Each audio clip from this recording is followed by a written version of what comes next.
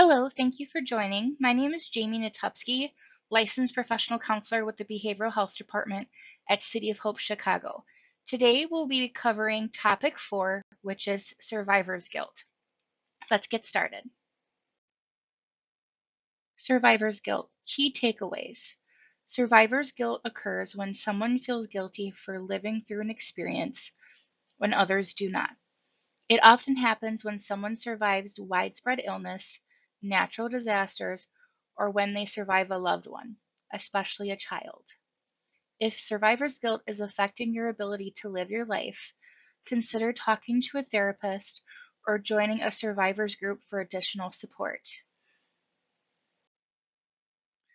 Survivor's guilt. Why does that happen? While survivor's guilt is common, we don't fully understand all the reasons why it happens. Some people feel guilty because they get to live their life when someone they care about does not. Others worry that they didn't do enough to prevent the loss of life. Survivor's guilt may also give people a false sense of control over a situation where they had little control. More often than not, there wasn't anything that they could have done to change the outcome. Examples of people who may experience survivor's guilt: someone who survives their grandchildren, children, or spouse, someone who has lived through a war or type of conflict, someone who has a negative self-concept, questioning why they deserve to live, surviving a situation in which chances of survival are small, such as a natural disaster, someone who was faced with impossible choices, such as escaping in a burning building while others were still inside, believing that they had an equal chance of survival with those who died. In this case, survival can feel random or unearned. Signs and symptoms of survivor's guilt. According to the Diagnostic and Statistical Manual of Mental Health Disorders, survivor's guilt is one of the possible symptoms of post-traumatic stress disorder, also known as PTSD. You do not have to be diagnosed with PTSD to experience survivor's guilt. But if you or your loved one is experiencing any of the following, it may be time to consider getting outside support.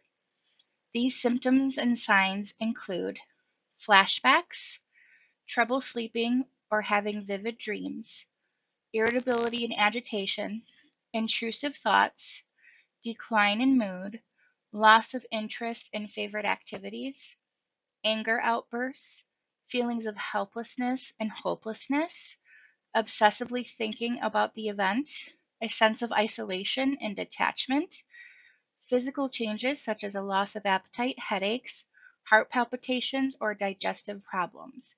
In very rare cases, the mood brought by survivor's guilt can cause suicidal thoughts. If you or someone you care about has thoughts of suicide, contact the free confidential National Suicide Hotline by dialing 988 from any phone. How to cope with survivor's guilt. If you or someone you care about is struggling with survivor's guilt, you may not know what to do.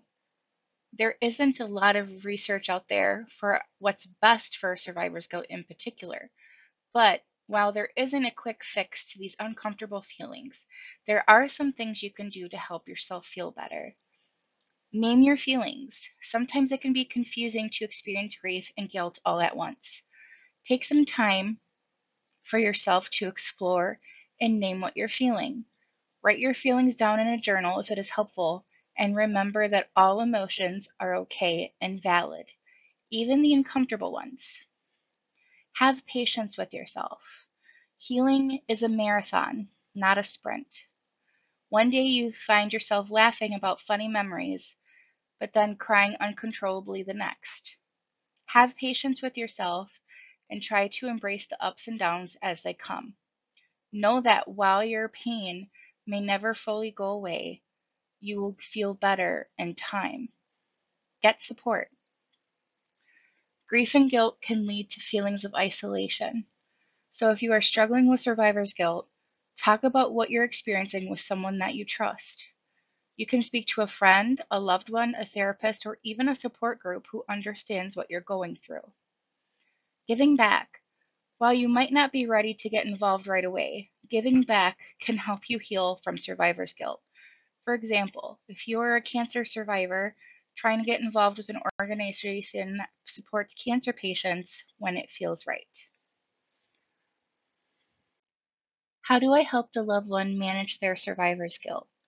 First and foremost, listen. Provide an accepting, non judgmental space for your loved one to express themselves, no matter what they are feeling.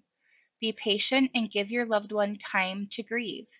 It may be tempting to get them to try to snap out of it or get back to activities that they used to enjoy, but know that this will take a while and take time. Offer to help in small ways.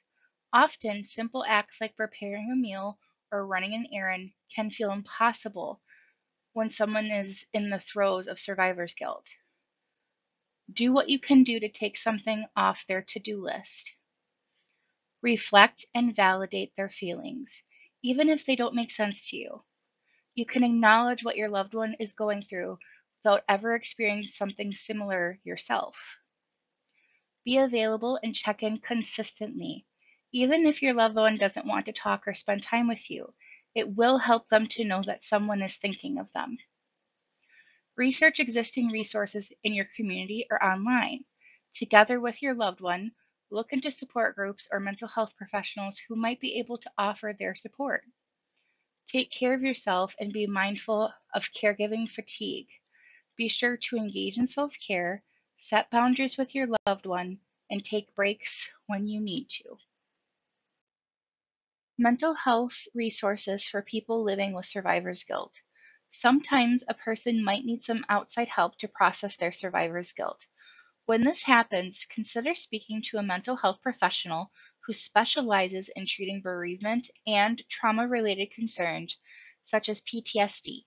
To find a therapist, start by asking for a referral from a friend or family member that you trust, or ask your primary care physician if they have recommendations.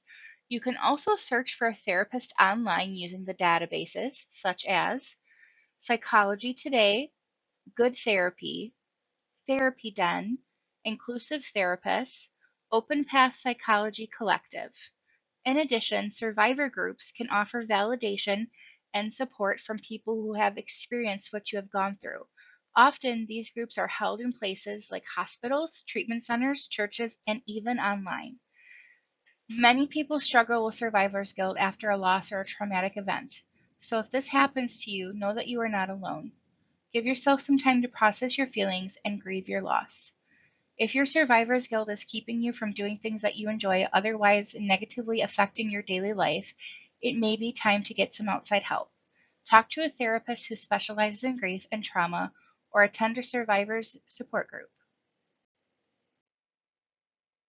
This information was provided to you by City of Hope Chicago and GoodRx Health.